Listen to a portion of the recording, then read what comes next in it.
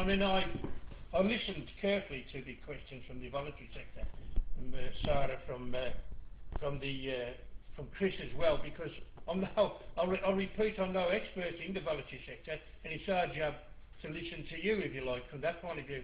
But I would make a general point, because it seems to me that you in the voluntary sector must live in one of the most difficult periods you've ever had in the last 4 or 5 years, a period of austerity.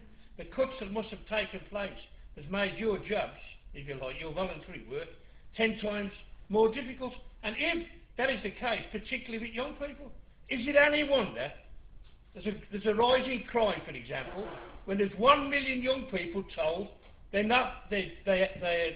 unemployed, they're not worth anything to society, there's no prestige left, they're thrown on the dole at such a young age and have nowhere to go. And those who are in work get such low pay and on 0-hour contracts and the rest of it. How can any of these questions be answered while we're in this? And of course, Rupert's party tells us we're in a recovery. I wish I ran it. Hang on a minute. Rupert's party tells us that it's all going to be better tomorrow.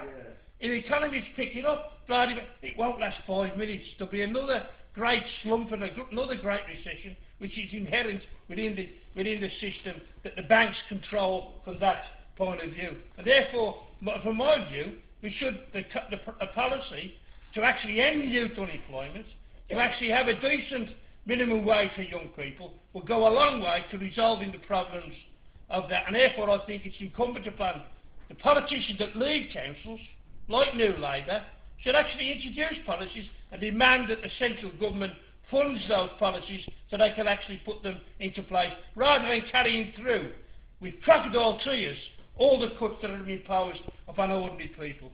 Thanks.